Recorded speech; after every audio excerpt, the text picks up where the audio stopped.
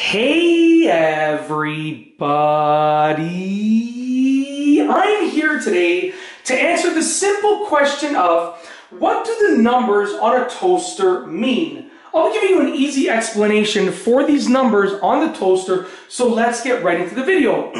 So the numbers that I'm referring to are right here on this toaster, and on pretty much every toaster that I've ever seen, there are some numbers that you can control basically how long the toaster is on for.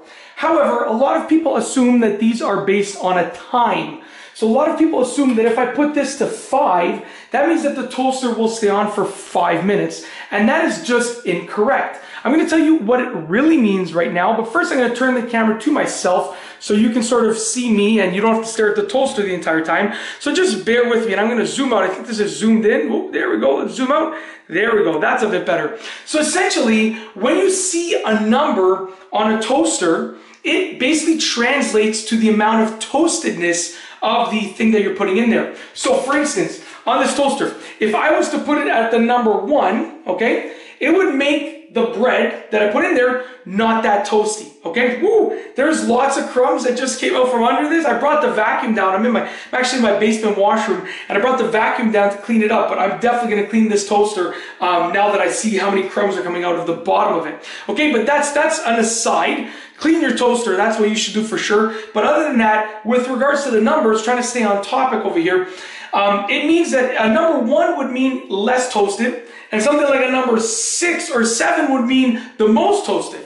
It doesn't translate to time.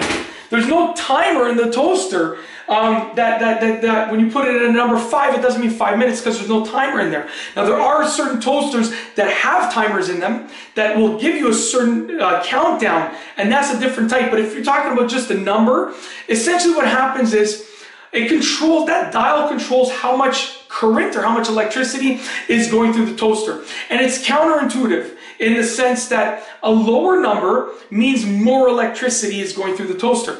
So by putting the toaster number to a lower number, more electricity goes through the toaster, which therefore heats up the off switch faster, therefore turning it off faster. And vice versa is true as well. So if you put it to a higher number, less current goes through the toaster, therefore it takes longer to heat up that off switch, therefore it takes longer to turn the toaster off. So that's basically it. Obviously, like I said, some toasters do have a timer in them. Other toasters have a number, but basically it'll just give you a time to when it will go up.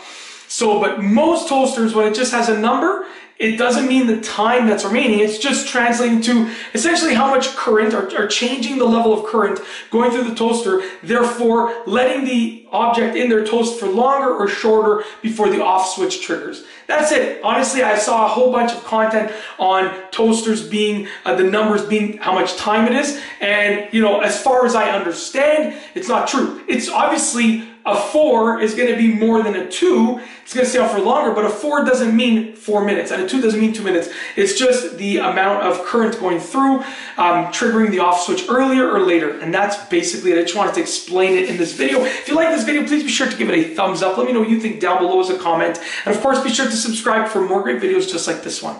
And that's all I have for you today. Thanks for watching.